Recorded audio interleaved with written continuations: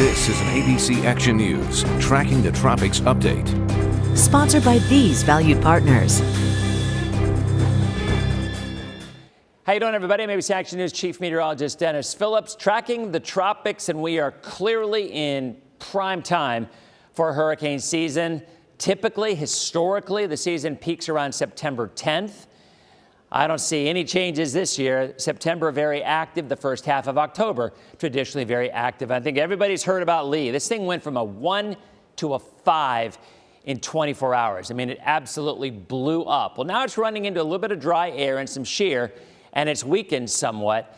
And even though the storm is a powerful hurricane, it's really not impacting any area significantly. It's in a sweet spot, if you will, where it's too far north to impact the islands. There's definitely some surf, not surge, surf.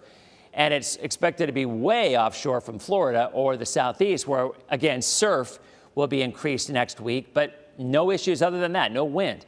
So as it makes a turn, and it will make a turn, I mean, there's a lot of folks, well, what if? At this point, it's just not even worth addressing it. I mean, I guess you never say never in weather, but there's no indication at all that this will not turn and eventually go north. Now, at that point, the big question is, will it get close enough to impact the northeastern part of the U.S. or maybe the Maritimes, Nova Scotia? That could happen. That we're not writing off, especially Bermuda. But in terms of the southeast and Florida, it's not going to happen.